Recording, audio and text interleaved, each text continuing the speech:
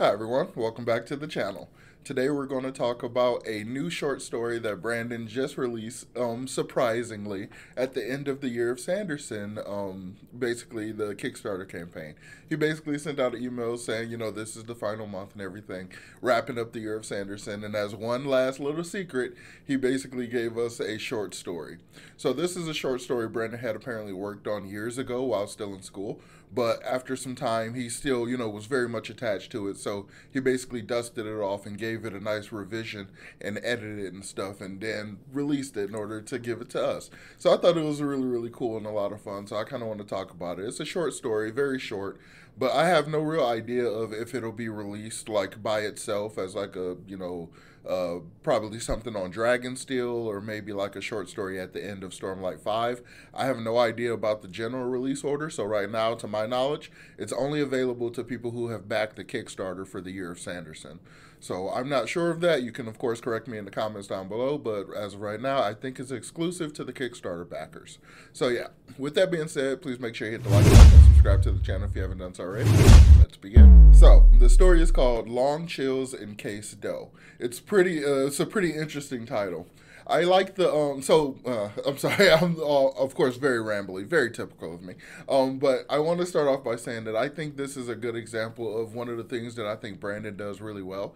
He takes a lot of different ideas and a lot of tropes and a lot of different concepts, and he tries to integrate them into his writing regularly. He doesn't just like rest on his laurels and just continuously write the same way he does, or the way he has written successful things or anything like that. He doesn't just, rest on his laurels and continue to do the same thing. He's always pushing and always trying to do something different and add something to it.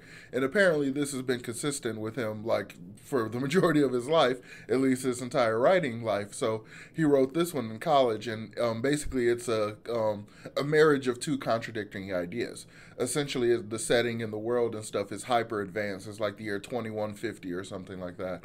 And everything is very hyper advanced. People have like endoskeleton enhancements and stuff to make themselves far more durable and far more better fighters and stuff. And like to the point where regular projectile guns are basically useless antiques because most everyone has enough enhancements in their body in order to make projectile weapons basically worthless. So we're in a very clear sci-fi futuristic world here. But our main protagonist, Dally, he is a like nostalgia nut for the 1920s and detective stuff, like all detective tropes. He is very much a fan of it, and he is essentially like living in that world while living in, the hyper futuristic reality. So I think this could be a lot of fun, and it can like mess up very easily.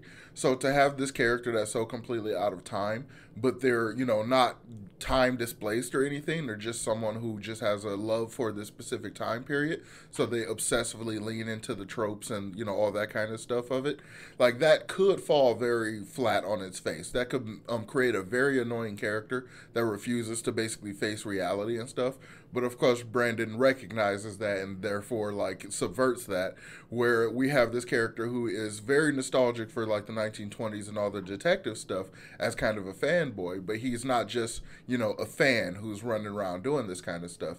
He is an actual decorated detective from the police force, so he has all the skill and knowledge to be able to do detective work, but he just couldn't stand being inside the police system because he lives in a time where mobs have essentially made a huge resurgence in the world, and mobs have basically taken over a lot of the, organized crime and everything, to the point where the police essentially says if it's a mob crime, don't even pursue it. So he's sending, he's basically fed up with the corruption and stuff that goes on in the system. So he basically, takes inspiration from the 1920s detective stuff and just kind of cuts out as like a lone ranger and just wants to be, single person going out to find justice and all that kind of stuff. So it's this combination of this nostalgic, almost childlike love for this period of time, along with this sincere, true desire for actual justice, coupled with true actual skill in the area that he specializes in, which makes it all work for me. So it could be a very cringy thing, like why is this guy talking like Dick Tracy and stuff like that. Like it could be very annoying like as it goes. Probably even in the longer story, other than this short story, it probably would have gotten annoying, but I think it was just the exact right amount of time with this kind of character. And there's also something that I noticed that Brandon did. I assume it's probably because of how far far removed the character is from the initial time period. But he basically speaks in like a 1920s detective kind of slang and, you know, all that kind of stuff. He speaks in that way, but he does it from the perspective of a fanboy. He's not fluent in it. So a lot of the turns of phrases he'll use repeatedly, or they won't really work, or they won't make a whole lot of sense and stuff. And then to a lot of the people around him, they just don't make any sense at all, because contextually, a lot of the stuff you refer to, you know, using 1920s detective slang, like wouldn't make any sense in 2150 something, you know? So it's just completely like out off the wall, you know, out of left field and stuff. So it's a really interesting contradiction that kind of creates this interesting little short story. I would have honestly liked more of the story because of some of the character nuance that we get from the main character. And I love this aversion that he has a secretary that he wants to just be like the cliche, you know, secretary in the 1920s detective office thing or whatever. But she's actually like, you know, really into it and stuff. And she really, well, not really into the detective stuff. I mean, into the 1920s detective Dick Tracy stuff, but she's into the actual like mystery solving and the regular detective stuff. So she eventually basically forces herself on him to basically become his partner to help him solve this crime and stuff. So it's a really, really fun story, and I really like the way it plays out, and I like the way it ends, to the point where I really would love a time displaced or a planet, you know, a world hopper Cosmere detective.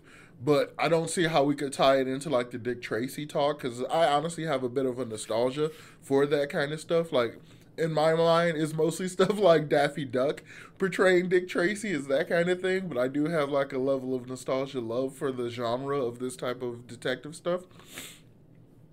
So if Brandon were to integrate these ideas into the Cosmere and do something like, say, Zellion's next planet he jumps to or whatever, like he ends up like, either it could be like a flip of it, like the world is basically in a 1920s detective noir, but he's like this hyper advanced sci-fi person, you know, like you could play with it in a numerous different ways. So I just really like the idea, and I really like the concept, and I really, really like that Brandon gave us this extra little surprise at the end of the year of Sanderson.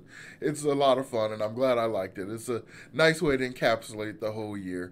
So I really enjoyed it. Let me know in the comments down below if you have access to it. Have you read it? What do you think of it? And in general, if you haven't read it and don't have access to it, if you've stuck around this video for this long, let me know in the comments down below. Do you like detective noir stories?